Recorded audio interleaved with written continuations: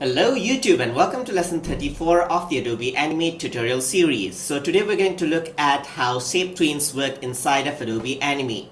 So Shape Tween is an animation technique which transforms one shape into another shape. So what you got to do is create a shape just like this, and then over here just insert a keyframe just like this. Alright, and then you can just morph the shape into the shape that you want. So you can simply drag it out like this, drag it out like this. Let's say squeeze this in a bit like this, squeeze this in a bit like this, and there you go.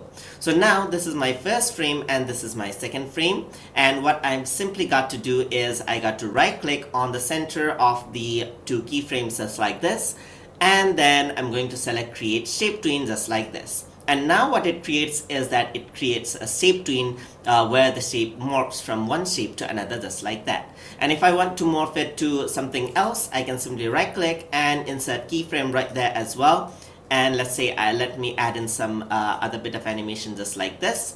Just drag it in, right click on the center, and then create shape tween. So what it does is it transitions from this shape to this shape, as you can see, just like that. And this animation can be used for animating mouths of cartoon characters, or just for animating, let's say, grass animations and so forth, which you can use for realistic 2D animation. So you can see that this actually helps you by saving time for drawing each and every frame.